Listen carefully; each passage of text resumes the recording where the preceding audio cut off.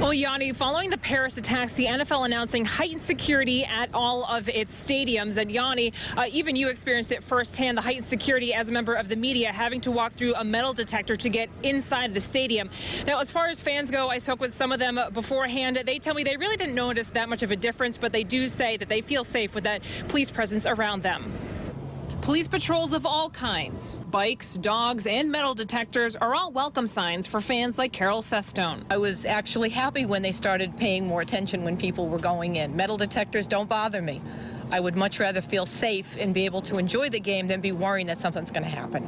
After the Paris attacks, the NFL announced it is upping security beyond its standard procedures, saying, quote, there will be increased security and law enforcement outside stadiums in the parking lots of our stadiums this weekend. We have been in contact with clubs hosting games to reinforce our standard procedures and the league's best practices.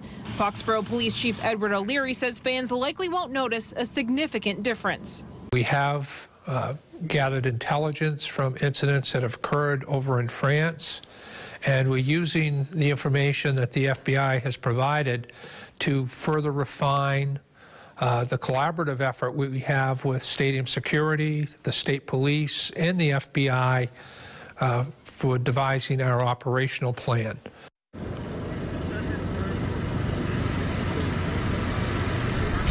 And the NFL says there are no threats to any of its stadiums. Now, fans are encouraged to leave their bags at home, but if they do need to bring along some belongings, of course, they have to follow the NFL's policy of using a clear bag.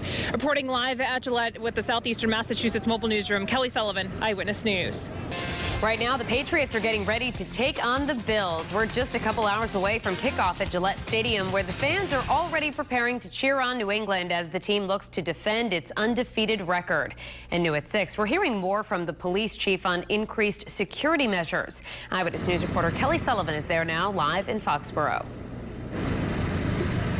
About a half hour from now, fans will start heading into Gillette Stadium. And while most of them tell me they haven't really noticed a difference in the police presence, the NFL announced it heightened security following the Paris attacks. Early in the afternoon, as fans started to file into Gillette Stadium, so did the security presence. We did come in quite early, so as far as seeing a lot of security, not just yet. I'm starting to see it around here, around the store. Dogs, officers on bikes, and metal detectors are pretty standard for Pats games. Metal detectors don't bother me. I would much rather feel safe and be able to enjoy the game than be worrying that something's going to happen. The recent Paris attacks rattled the nerves of a few, but the police presence is calming. The NFL announcing on its website heightened security through a collaborative effort on all levels of law enforcement. It makes me feel a lot safer, actually, you know, with all the stuff going on with the Paris attack and everything. Walking around, you know, you always feel like there's that chance of something else happening, especially with that going on. It really does comfort a lot with that, with a whole bunch of police officers up front.